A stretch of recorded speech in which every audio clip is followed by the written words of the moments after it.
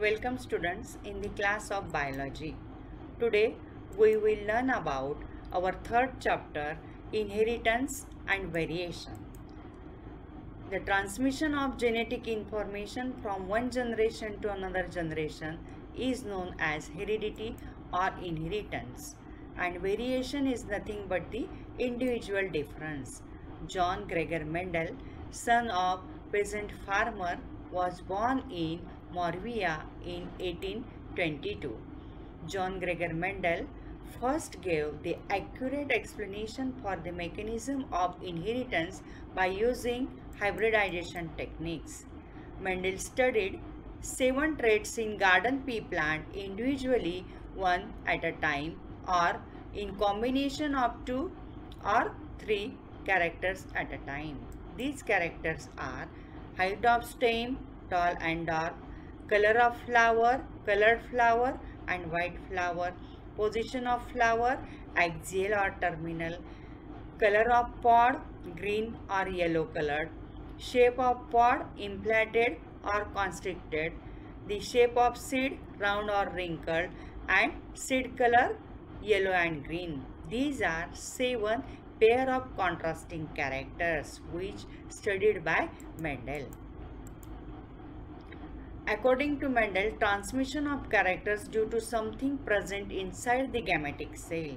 To this something, he coined term factors that are responsible for expression of a particular characters from one generation to another generation. He proposed that factors are particulate in nature. The term factor is now known as gene, which is given by Johansen. Reasons for Mendel's success. Mendel chose garden pea plant for his experiment. It is an annual, naturally self-pollinating plant with several pairs of contrasting characters. These experiments were carefully planned and involve large samples.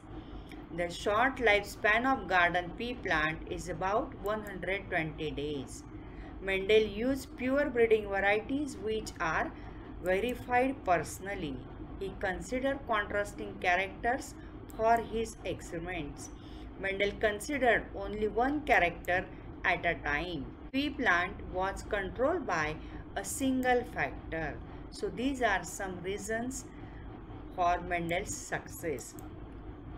Then Mendel's laws of inheritance. The first law is law of dominance. When two homozygous individuals with one or more sets of contrasting characters are crossed, the characters that appear in F1 generation are dominant and those which do not appear in F1 generation are recessive.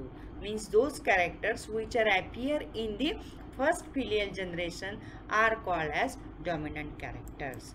Then second law, law of segregation. Means segregation means separation, law of separation. It is also known as law of purity of gametes. When hybrid F1 forms gametes, the alleles segregate from each other and enter in different gametes. The gametes do not mix with each other. So this is the law of separation. Means gametes are separated from each other without mixing with each other. They are separated in the next generation. Dependent assortment. When hybrid possessing 2 or more pair of contrasting factors forms gametes, the factors in each pair segregate independently to other pair. So they segregate independently in next generation. So that is the law of independent assortment. Then monohybrid cross. Mono means single. A cross between parents differing in only one heritable traits is called as monohybrid cross. This example, phenotype, tall and dark. Phenotype is the external appearance of an organism. A tall plant is crossed with dark plant. Genotype is capital T for tall and small t for dark. So pure tall plant is crossed with pure dark plant having capital T small t, the gametes of first filial generation. So it is hybrid tall plant.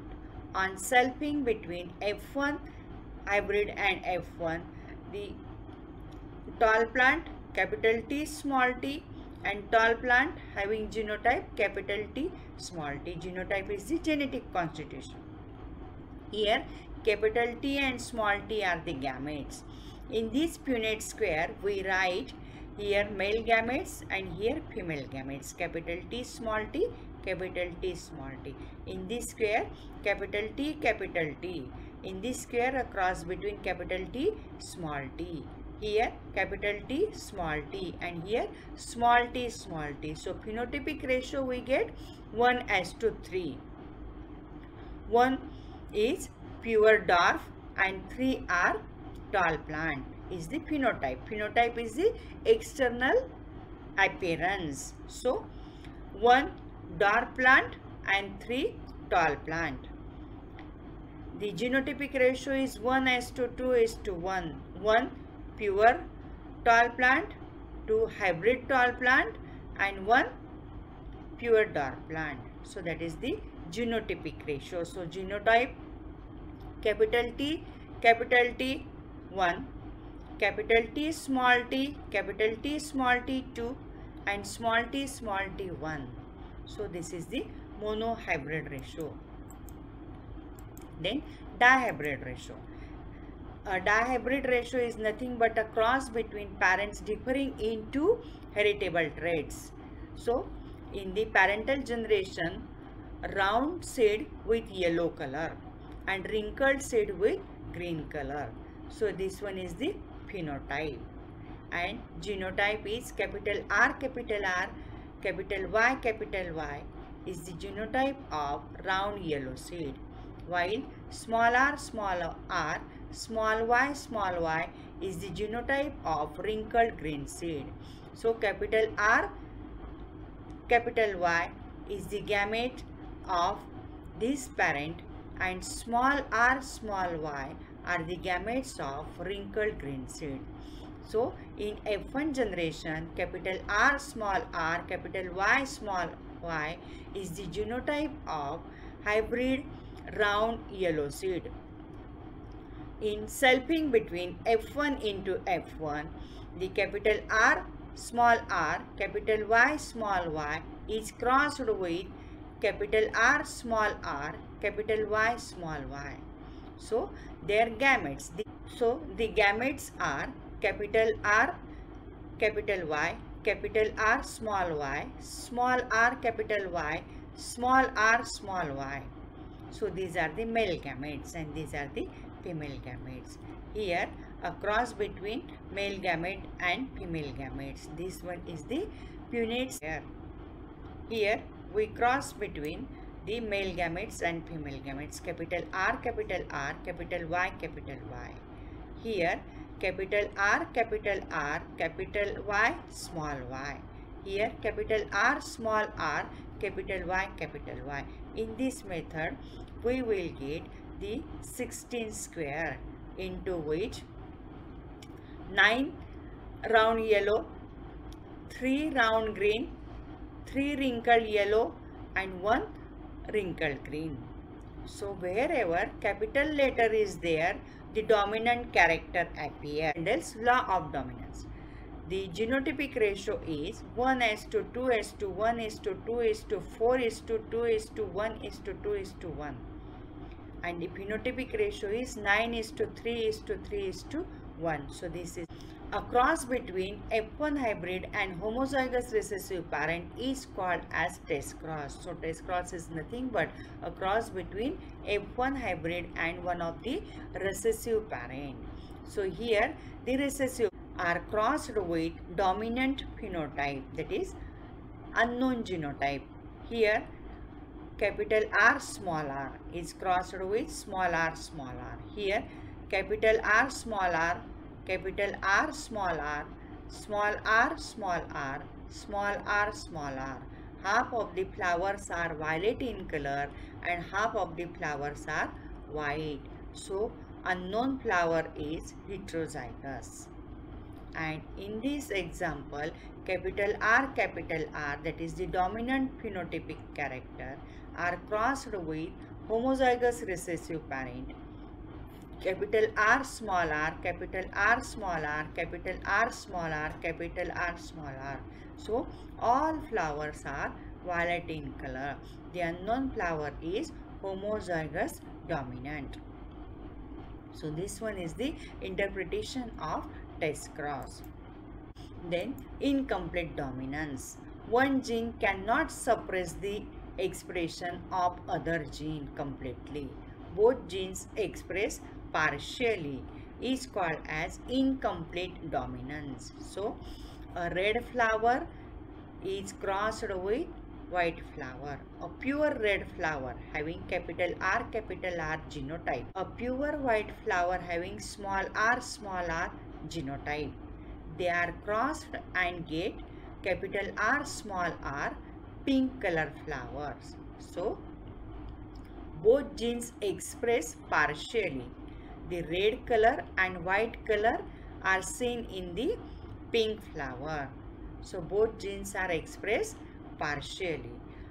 For F2 generation, a selfing between F1 and F1, capital R small r is crossed with capital R small r. These are the female gametes, these are the male gametes, and after crossing capital R that is red color flower, capital R small r that is pink color flower, capital R small r pink color flower, and small r white color flowers. So the genotypic ratio is 1 capital R that is red, 2 capital R small r that is pink, and 1 small r that is white color flower. The phenotypic ratio is 1 red, 2 pink, and 1 white. So 1:2:1. So genotypic and phenotypic ratio is similar in incomplete dominance. Then test cross. If F1 hybrid is crossed with its recessive parent is called as test cross, and the F1 individuals are crossed with any one of the parent is called as back cross. The phenotypic ratio is 1:1 in test cross. The phenotypic ratio is 1:1, but it is not confirmed in back cross.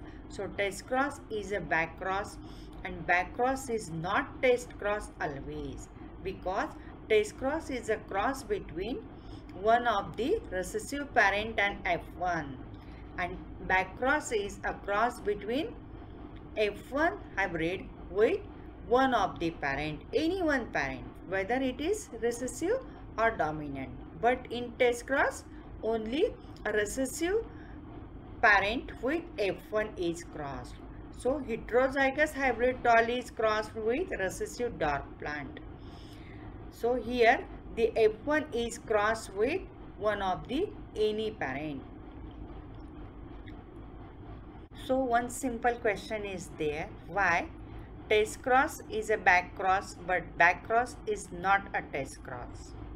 Because test cross is a cross between F1 and one of the recessive parent only, while back cross is a cross between F1 and one of the any parent, whether it is dominant or it may be recessive. So test cross is a back cross, but back cross is not a test cross. This way, a difference between test cross and back cross. Thank you.